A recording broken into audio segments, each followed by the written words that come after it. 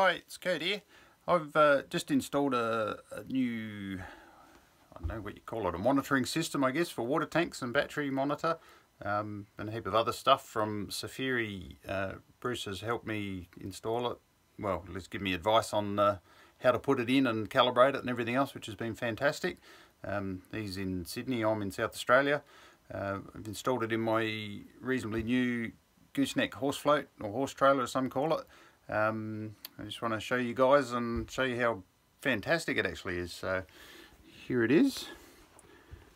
Point the camera around. This is the display.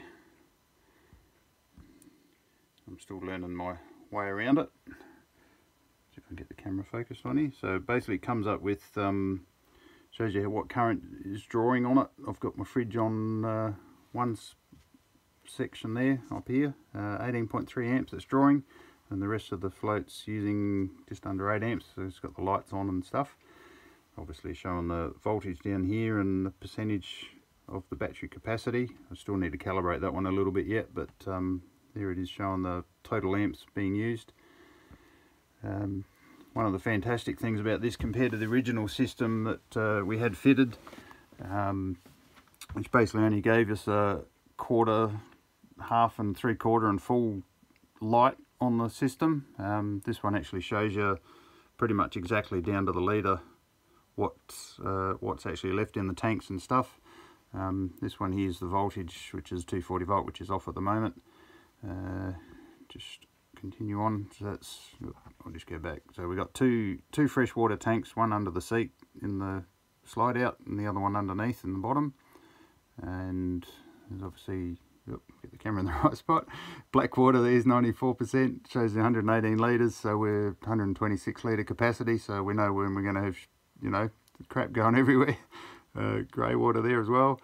Temperature monitors we put on, one for the cabin, which inside, can put that pretty much anywhere. I believe you can put another 2 monitors or 2 temperature sensors on there as well, if I want one for outside. I've been thinking about that one, but the fridge is an important one. It's on at the moment, but it hasn't been on very long, which is why it's so high.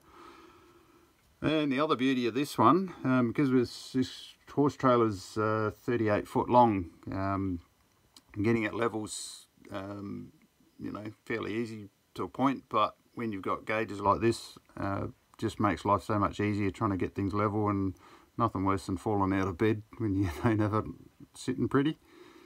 Barometric pressure. I've got to work out how to do the weather on forecast on this sort of stuff, but it's, I don't know, I guess it could be handy somewhere. Yeah, back to the home screen. But yes, this basically does a heap more stuff and other gauges you can put on it. But yeah, just I reckon it's fantastic. Looking forward to actually going on the road and using it. There's the rest of the float. Why the camera focus? A lovely toilet there in the background. So yeah, just this is our beast. But thanks here, Bruce, for getting everything sent to me and all the help to get it all organised and stuff, calibrated. There's a bit of mucking around doing the fine tuning and stuff on that, but yeah, I'm really looking forward to it, and so good that I'm actually putting it on a couple of other trucks that we've got for measuring seed treatments and stuff. But yeah, looking forward to having that all working and keep our clients happy on that as well. So thoroughly recommend it. Thanks very much. Bye.